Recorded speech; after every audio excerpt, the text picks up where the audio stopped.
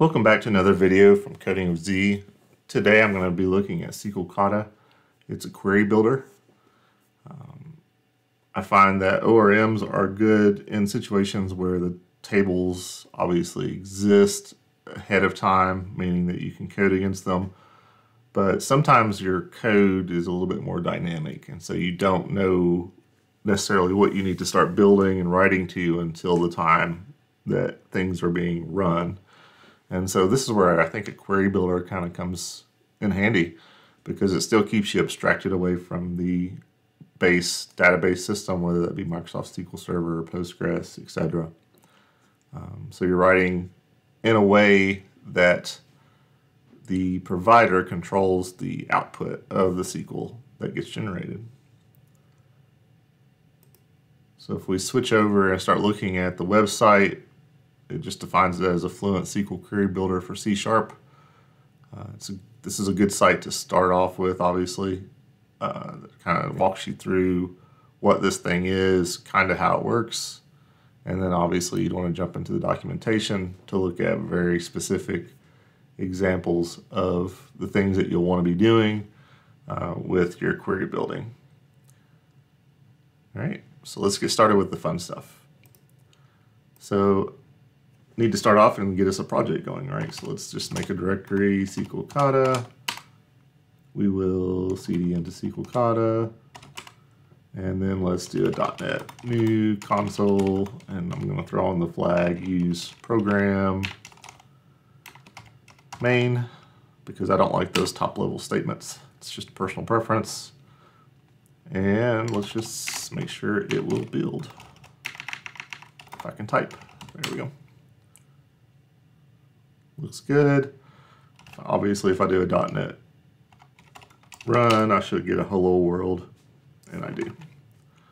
So let's go ahead and open this up in Visual Studio Code here. You can see we've got what you would expect in a new console application with just a main method. Nothing special there. The next thing we want to do is go ahead and add in our packages we're going to be using for this project. And there's going to be three. We're going to be doing the SQL client. Let's go ahead and pop that in there. Because we're going to, in this situation, for this demo, we're going to be looking at Microsoft SQL Server. So that's the reason we need that one. We're going to bring in the SqlKata .NET 6 execution package. This is a wrapper around Dapper. And so if you don't want to do the execution this way, if you want to do the execution of your queries a different way, you can just bring in the SqlKata .NET 6, and then it'll generate your SQL, and then you can use those SQL statements in some other method. But for simplicity of this demo, we're going to be using the SqlKata wrapper around Dapper to get our results back from our database. So let's get that added.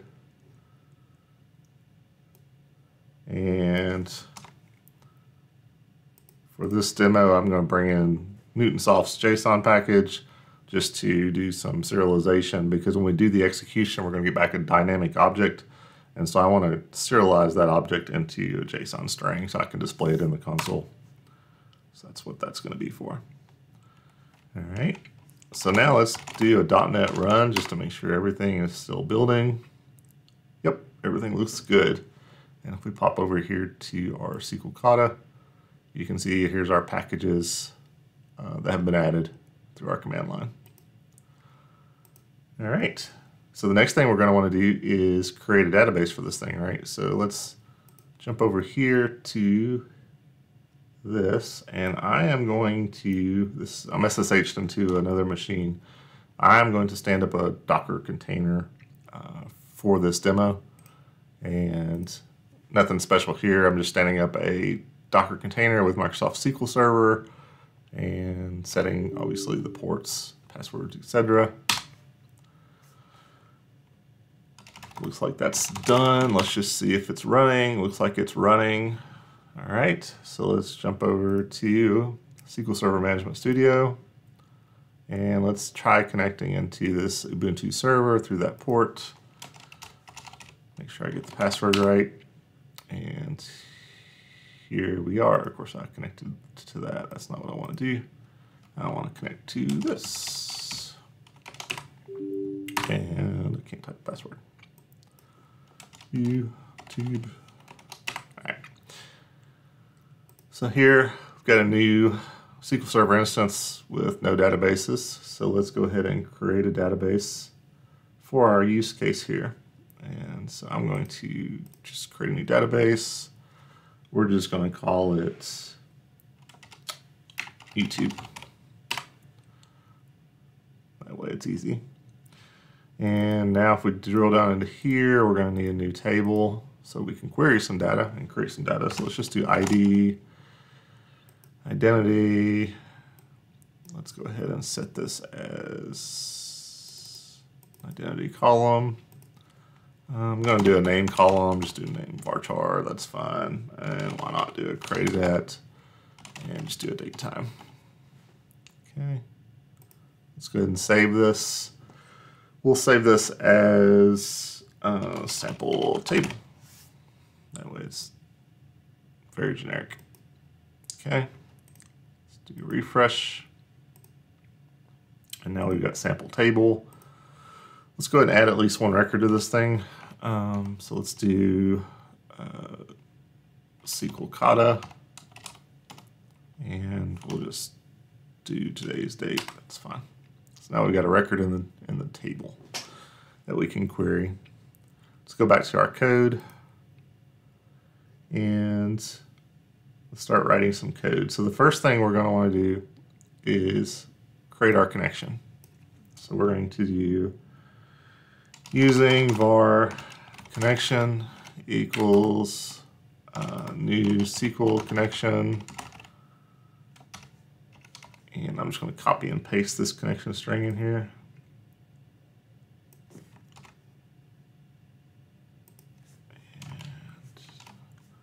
And there we go. SQL connection's not found. So let's add the using statement there with our handy dandy control dot. We're going to bring in a thing from SqlKata called the SQL Server Compiler. So we'll call it compiler, SQL Server Compiler.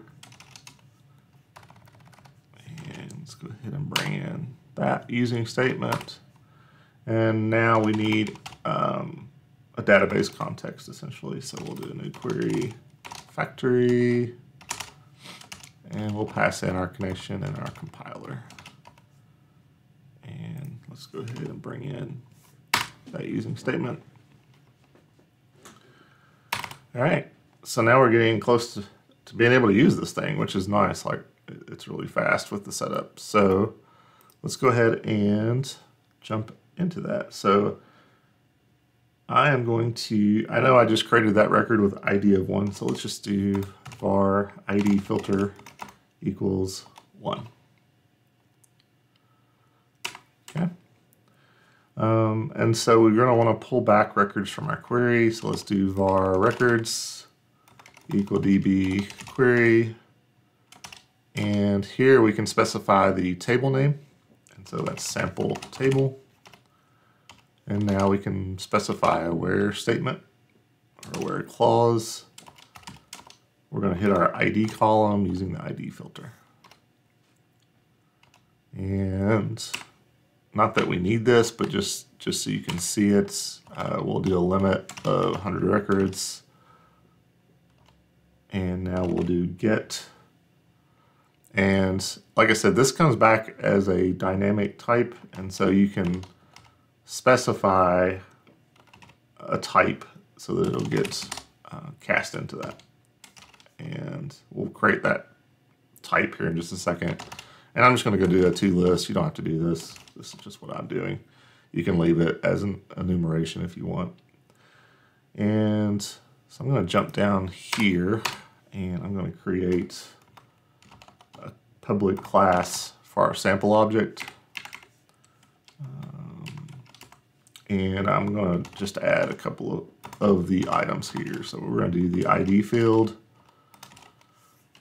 And we'll do the name field.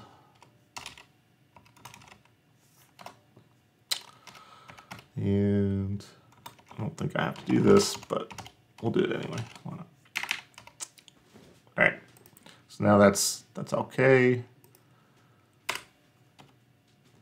So the next thing we want to do is loop through our responses. So let's just do a for each.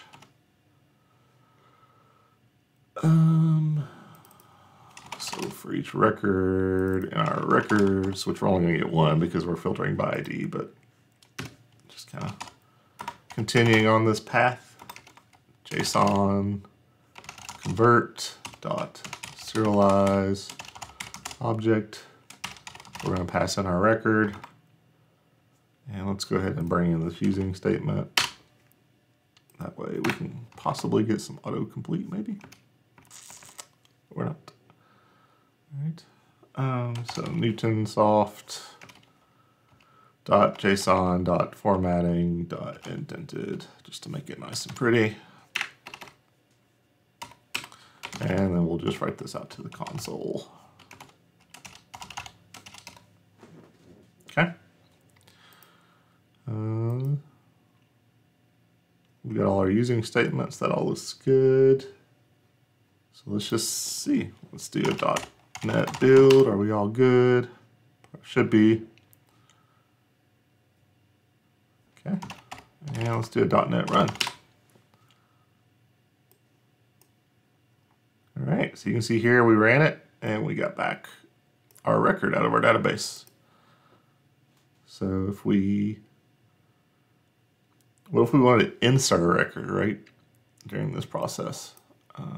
Let's do that. Let's change, let's go up here.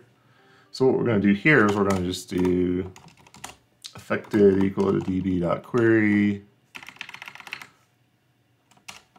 pass in the table name, again, sample table, and .insert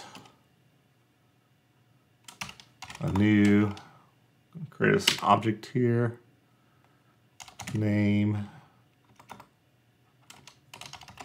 another record, and we'll do created at date time UTC. All right, and let's just forget about querying with anything here. We'll just get everything back from the sample data just to make sure we do get our results. So let's do this. Bring this back up here, .NET run. And that didn't work. Why did that not work?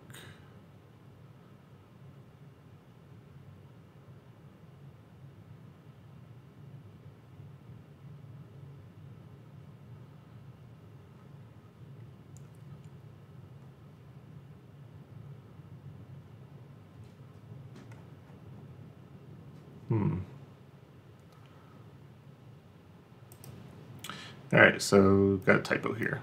Invalid column name. Makes sense, because we did created at. So let me clear this, do run again. And there we are. We've got our other record. And so obviously I could keep doing this, but it's just duplicating the name at that point. And that's pretty much it. That's the way that you can use this SqlKata. If you do have need to dynamically generate your queries at runtime, I think this is a good way to go. So yeah, if you like the project, please go out and to GitHub and star the projects just so it gets a little bit of credit for the creator that spent the time of building this thing. And yeah, if you like this video, definitely like it. Let me know that I need to keep on creating content. If you don't like it, then let me know why. Appreciate it.